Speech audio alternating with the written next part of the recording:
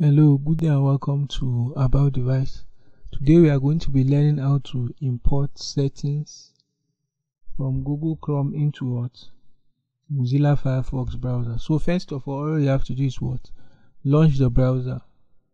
Let's say you want to import your password. All you have to do is go to settings. So after clicking on settings, if you intend to import your password, click on privacy and security.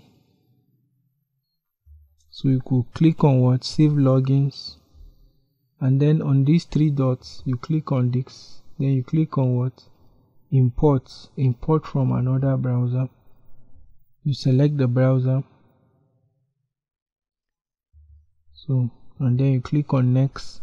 So you could import your bookmarks, your logins, your browsing history, your cookies. You click on depending on what you want to import.